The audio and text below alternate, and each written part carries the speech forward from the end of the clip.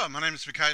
Welcome to game design number 5. We are developing a game for Haven Studios called Hamlet. It's available on Steam. You can leave a comment or please clap.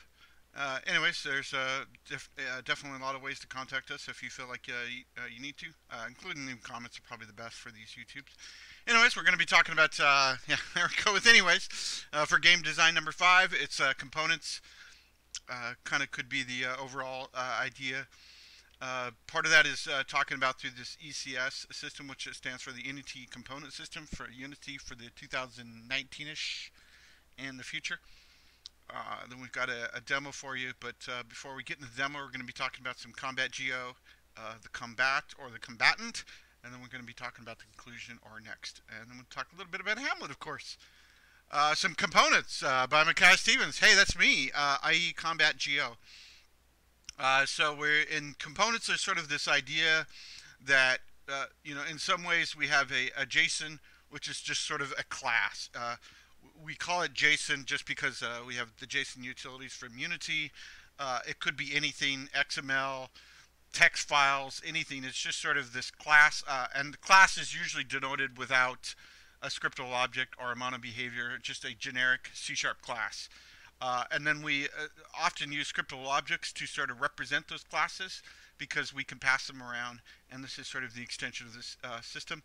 And then these often live on game objects where the mono behave themselves. So the JSON is the class, which is the goal. The goal would be to sort of read the JSON into the scriptable object and put it on a game object. And then sort of you kind of think about that through the mono behavior, which is part of the game objects and scriptable objects, and then classes, and then down to the JSON. So it's kind of one way to think about that.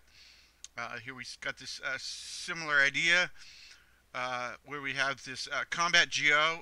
The GO just stands for game object. It's just sort of our way to signify that there's some sort of combat or combatant scriptable object. And it sits on this game object, which is actually the view in the world through the mono behavior. It seems to be how a good way to handle this through mono behavior. This is kind of the old way of doing things. The ECS is this is akin to what sort of ECS is doing, but it's sort of not quite there yet, I think.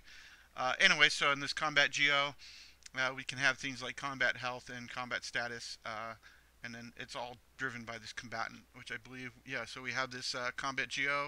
It just has these, and this just combat health and status are just one of many components that we are talking about, and that's sort of where you get this entity component system, is that we're talking about this entity, which is a combat, and it has these component systems that sort of drive this entire thing. So what is a combatant? Well, a combatant is simply a combat, and that's why it's called CombatGO. Just a simple name.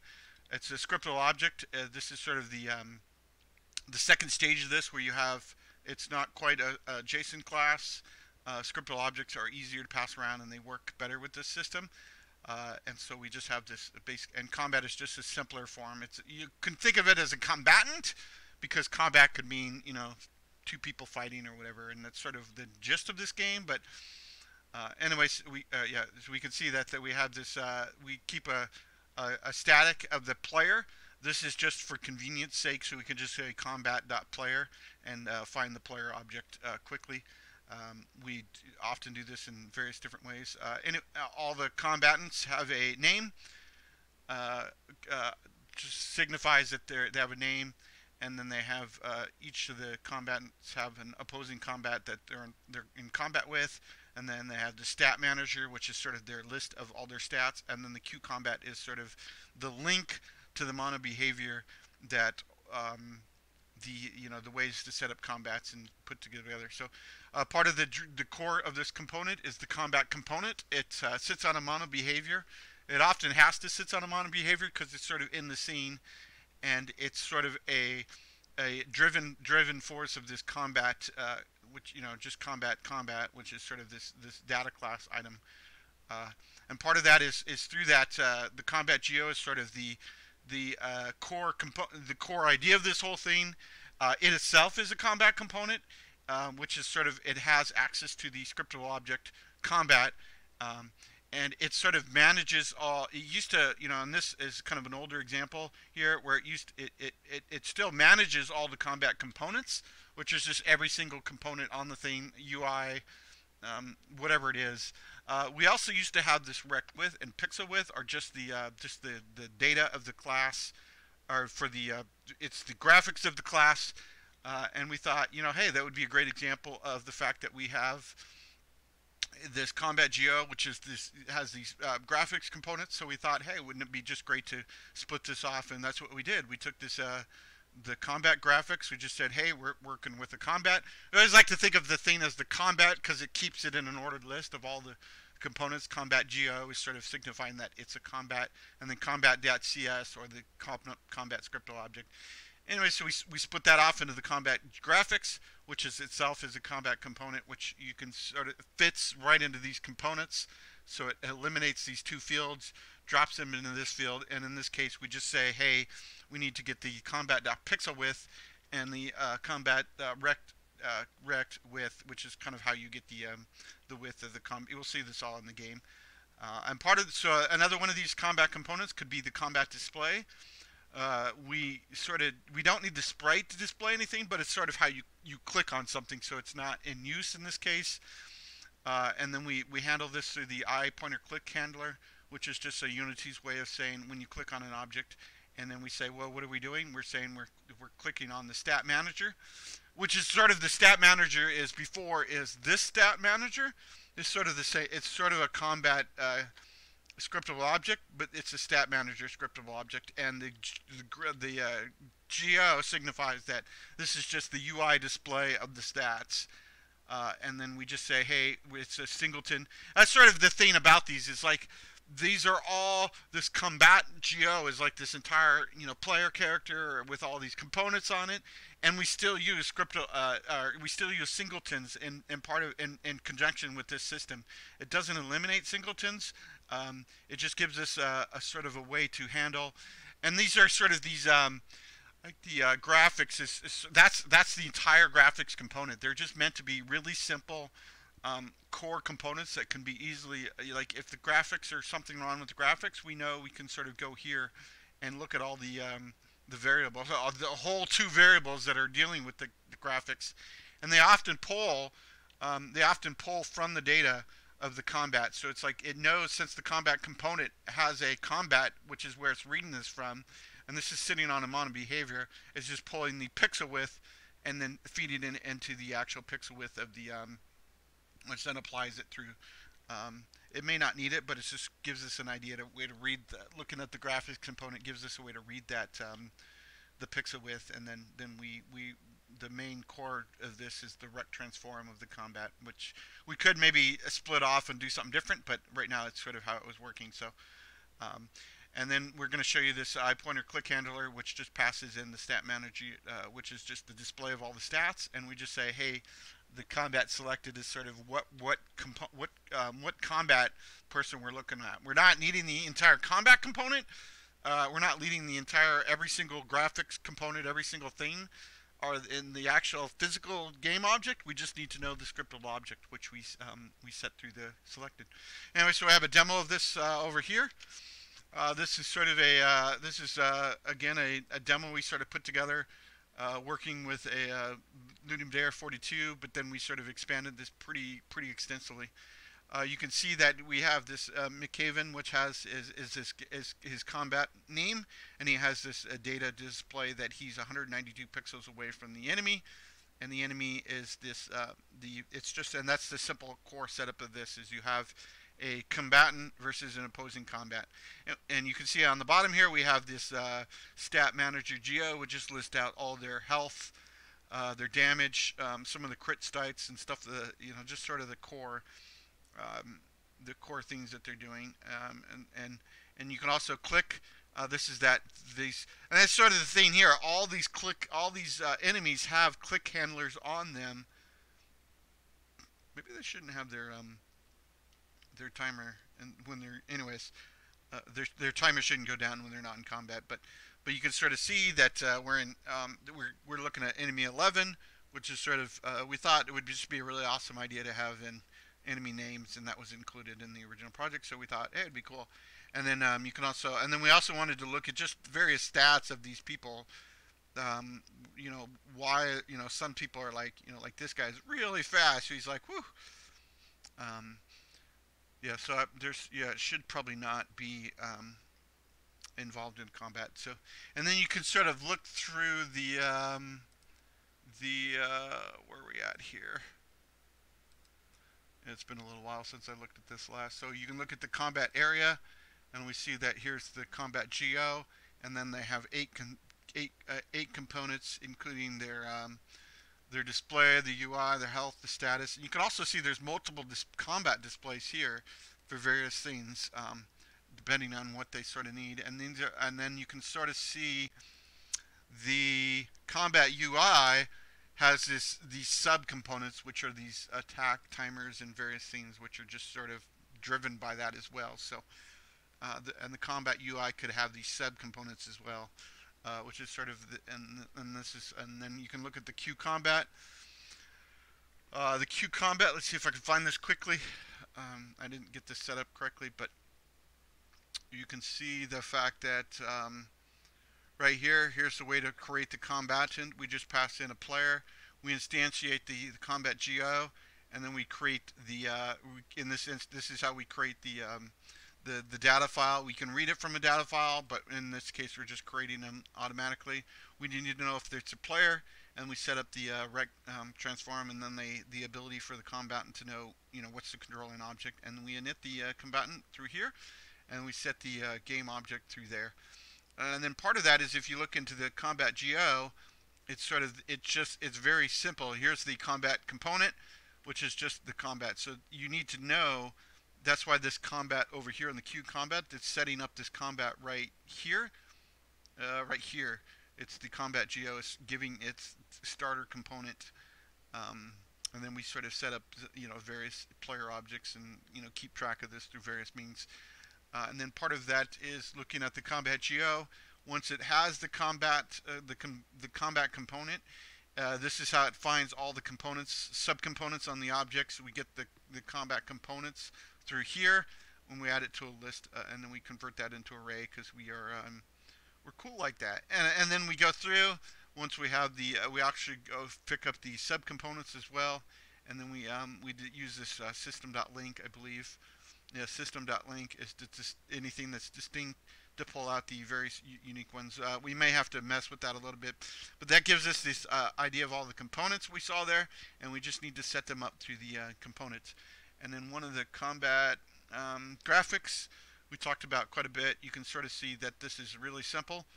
It just says, hey, it has a rec width and a pixel width, and it just knows that it's right here. You can see the combat is the combat components combat, and then it just sets up the pixel width. And there is a slight bug. We sort of this is part of the idea that you can scale up and sort of change some options. I think we have these new menu options working on overall, but this guy should be a little bit bigger, and that's why there's a little bit space here. He should be so there's obviously something we can look at, but then we sort of can look through the through here and then try to figure out why he's not scaling up correctly in some way.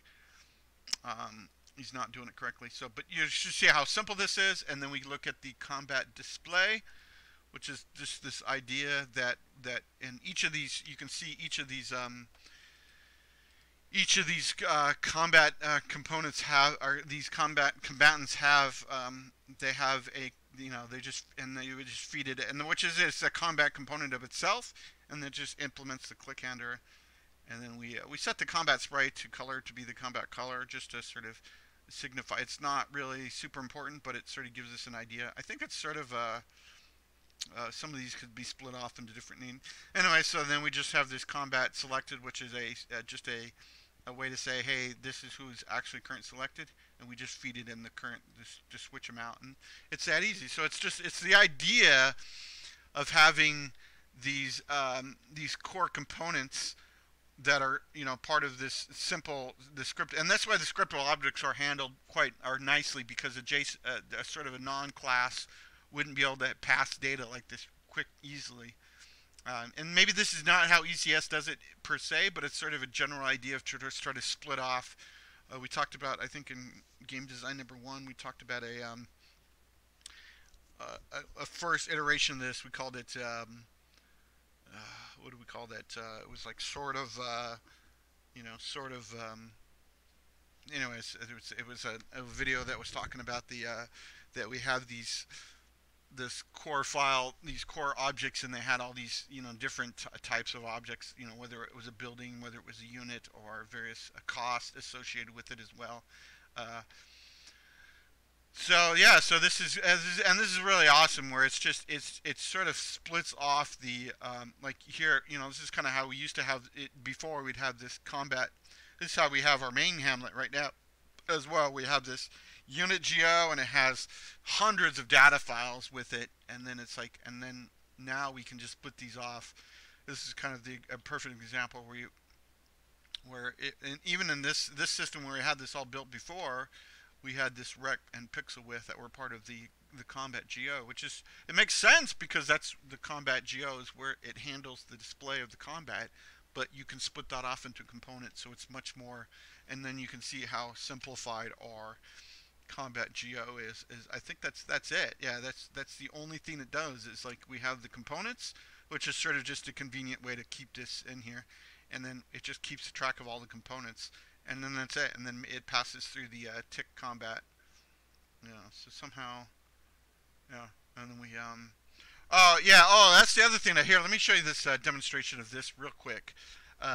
This is the power of this system, and we actually added code in after we did a demo promo of this. Anyways, you can see the power of this system is that we check out the components, and we say where the components of the item. This is sort of a system.link ability to say if it's not equal to null, we remove it. So we have this enemy. Let's pause. You can see the enemy is displaying all their data. They're going, they're doing all this stuff, right? But if we come in here and we come down here and we say this combat UI, and we remove this combat UI component, right? And you come down here and it says it's missing a component. We unpause, and now you can sort of see, like, the health is still updating, but some of the other stuff is like the combat UI is not actually updating, like over here. And then the same way for this guy, you can come in here, you can come down here, and you can say, let's remove his combat UI. And if he doesn't die in time, so his whole UI stops because he no longer has that component, and he see, like, everybody else around this guy is working just fine. And then let's say that, you see, now that his health is working, well, let's stop this guy right here where we're talking about this guy. We have a health bar, and we're going to say, let's see, we're going to say combat health, and we're going to remove the combat health, and now his combat health is no longer changing because we removed it. It's like you can see our combat health is still dropping, his is dropping, and then, is not dropping, and then this one gets, and that's sort of the power of this system, because, we can even go through and, I think, I'm not sure how much we could actually remove without, oh yeah, that would probably break the entire system, but you can't, oops. Anyway, so that's the cool thing about this system is the fact that these are individual components, and often they're not being forced to rely on, like, if we're not interested in displaying their health anymore, we can just remove it, and now our health won't change. You can see our health is still changing right here, and the stats are still changing the health of the, like, here his health is 84, we switch back and our health is now, we're almost dead, because of these people that can attack really quickly, and it's like we're not getting any levels or any, it's sort of a meant to test the combat systems. But you can see that our health is still dropping because it's sort of in the background. It's the, we can look at our let's see, we died. We can look at our combat stats here, and it sort of shows all the stats of our combat and gives us a lot of this. So you can see that we can remove, and we couldn't do that in a core component like in our main game. We can't remove something as crucial as that because it would break most of the systems, and you still can't remove the main core game object, but we could sort of think about it like that. And then we could actually remove the combat graphics as well, and that, see, that's totally fine. And then this one sort of responds, and then maybe we can add them back in through some way. So that's just the power of this system and why it's so cool, that it gives us the ability to remove these components. We could have removed the combat display, and then it would, then we couldn't click on the component anymore. It would still update to the. Let's check that out since we're talking about it real quick here. Is that we are clicked on Micaiah, but we want to remove his combat display, which is, where is that? I think we can just delete it. Yeah, here we go. So we can remove the combat display, which it should, yeah, it should continue to change the health. But then when we click over here, we get to this person, but then we can't click back over here because we don't have that component anymore. The game's totally fine. It responds to everything else because they're fine, but this one's not, you know, we can't click. Oh, there we go. Somehow we clicked on this. I'm not sure why. Oh, I think when someone dies. Oh, there seems to be a right click. Yeah, so there might be a different way to get access to that through a right click, and I'm not quite sure why. Oh, maybe because there's another combat display. Yeah, so there's another combat display right here. Yeah, so now we can't. So there's two. So this is a little bit of you could sort of add in some extra. I think it's through various ways of wanting to click on these objects, whether you click on the core object or click on. But yeah, so that just shows you the power of this system. That gives you the ability to turn and off these systems as you deem fit, and sort of have the ability to change them on the fly, which is really cool. And then add them back in, and we'd have to, you know, program that into somehow. And so I think it's just really cool. So anyways, we're talking about components. That these are sort of, here, let me see if I can find that. Promo my own channel in my YouTube video, but I don't remember the exact name that we called it. But let's see, under videos, yeah, we're increasing our subscribers. Yeah, it was called no, yeah, the strategy pattern, sort of. So we had this idea that, yeah, it's from Sharp Extent. This idea that we had these, yeah, you can see like we have these ideas of these characters. They have various things. They have tokens. They have levels. You can spend the tokens in training, and then there's various. And so we were adding in these components based on this system. And I think, is there a way to sort of, and then you can, I think in the files, let's see, yeah, you can see that they're just modules. So they're modules at the time, which were called. So we have this module, the building, level, time, token, training, unit, and then the unknown module. So it's like all this, and that's sort of the extension of this system where you have these oops, I missed the unit geo here, which is kind of where it, you know, and that's sort of the idea that, you know, it's unit combat. This could be applied to any number of different things. And that's it sort of fits into the entity component system, where you'd want to split these things off into components and sort of have these things. And this is probably a step in that direction, but we haven't quite worked with the entity component system, so we're sort of thinking about it. And it's just to clarify and get these core components like the graphics, the display, the health, get it down to the very core. You know, if we're noticing a bug with the health, or we're noticing a bug with the combat, we can look at that very specific component and try to see why it's instead of looking at an entire unit as in our main game. So anyways, that's all based on this combatant, which is part of a scriptable object. And then we eventually, what we'd like to do is next with this project is we still have to take we have it sort of working in a couple different instances, but we'd like to take a XML text file JSON class, read it into a scriptable object, and sort of pass it around to all these components, and then when we're done, feed it back into the JSON to save it to the file, and then and we think that would be a good system to sort of implement. And then sort of one of the next features, probably what we'll talk about next, is in game design number 4. We're supposed to be talking about time management. We have a really awesome time management system. Oh, sorry, wrong one. Yeah, somewhere. Maybe we didn't include it in this system. Well, anyways. included. Anyway, there's all. Oh yeah, it's definitely that's a system that needs to be implemented back into this the core. This it's sort of this project right here we talked a little bit about. It's sort of it's going to be my implementation of 2D. It's a data class object is this core functionality. We're not going to have characters run around, and it's not going to be in 3D. It's all going to be in 2D, and it's sort of so we're going to dump in the time management and that into the project. So that's going to be. And anyway, so the next game design number 6 is probably. I hate to talk about these things, but I sort of have it ready to go. We might fit something else in by next Wednesday.